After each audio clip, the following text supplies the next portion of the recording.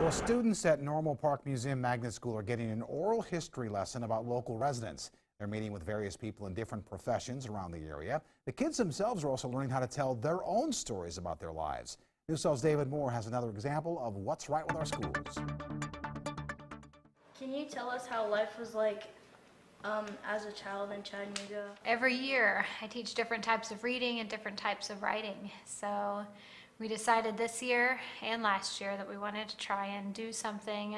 So instead of just teaching narrative writing, we are recording history for Chattanooga. So we partnered with the Bessie Smith Cultural Center. They helped us find 8 different people who are important in our community, and we are recording their history and their past and what they've done in Chattanooga. If I don't share my experiences or my time back with kids like you all, it's a loss.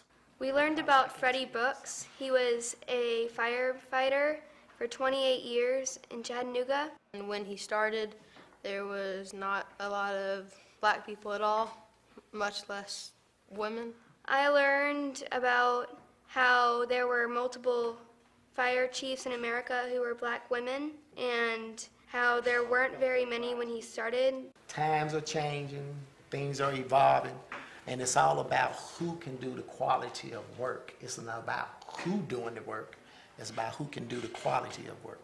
We have kids running the cameras. We have students that are in charge of thank you packages. Our school is a museum magnet school, so we're building art exhibit pieces to go with these projects as well. And every student is ghostwriting a memoir from the perspective of their interviewee. I hope in a very educational sense that they learn how to write a narrative paper.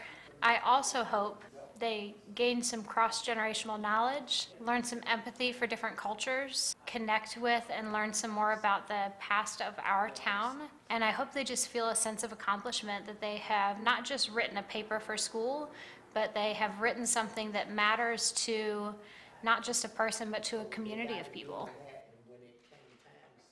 Good job, Normal Park. If you have an idea for a story, go to our website, WDEF.com. Look for the icon that says What's Right with Our Schools, and you'll find a link to post your story idea.